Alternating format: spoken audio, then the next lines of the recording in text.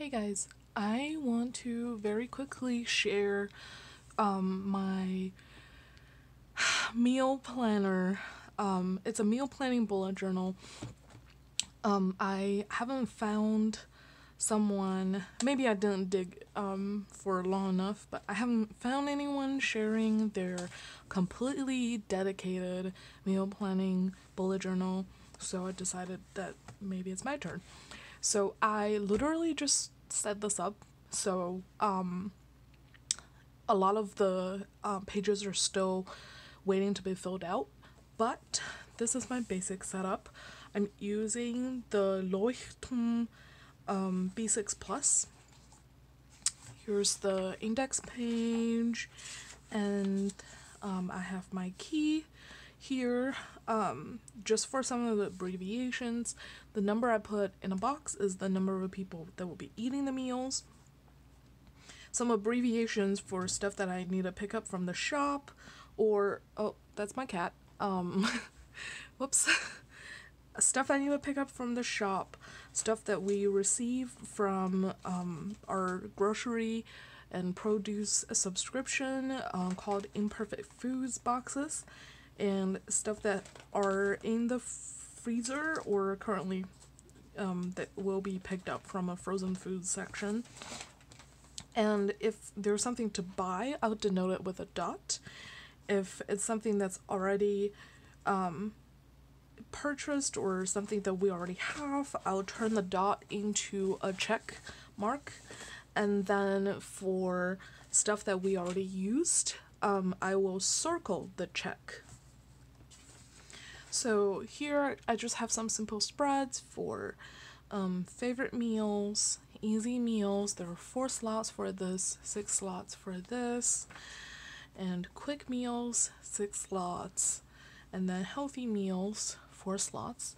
I have never decorated a bullet journal in my life, so if this looks bad, just keep that in mind. And next up, I have my current spices. Here I have space for the name of the spice, and then this bar is the percentage of the spice used. So if it's a brand new bottle, it would be a blank bar. If I've used half of it, I will shade 50% of the bar. That's kind of how it works. And the expiration date to just give me an idea of how old the spices are. And then I need to go through my pantry. I haven't done this in a while, so I denoted space for canned foods, starches, sauces, things that don't go bad immediately, and other stuff. Okay, now this is my weekly spread. For each week, I have 4 lunches that I would plan for, and 1 that I would just kind of wing it. And for dinner, we usually eat out at least once or twice a week. So I'm trying to cut down on that and really just plan 6 dinners and leave 1 day for eating out. And I don't cook with a recipe, so all I need to write down is just a short description or the name of the dish and the ingredients that will go into it. And on the opposite side of the page, I have what we need this week to make this happen. And so I divided up by protein, veggies, starches, and others. And I would just make sure that everything I list here is used up on the left side. And for example, on Wednesday we already made chicken breast and potato roast, and so I circled off the chicken breast. We don't have any chicken breast left. And then on this page I have the beverages that I'll be having besides water, obviously. And so we need to make some iced coffee. I have 3 cans of kombucha, and if I finish having one of them, I'll just shade in that circle. And then Also for snacks, I just have a list of snacks that I'll be having for the week, and so far I have all of them, so they're all check marks. And on this side, I thought that, you know, some little reflections will work really well. So I just have a whole page dedicated on what worked.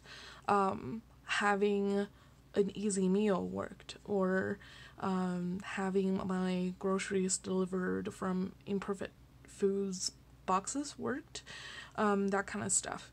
And then what didn't work, like I didn't plan for enough protein, or I didn't check the expiration date on, say, like some pasta and they expired, that kind of stuff.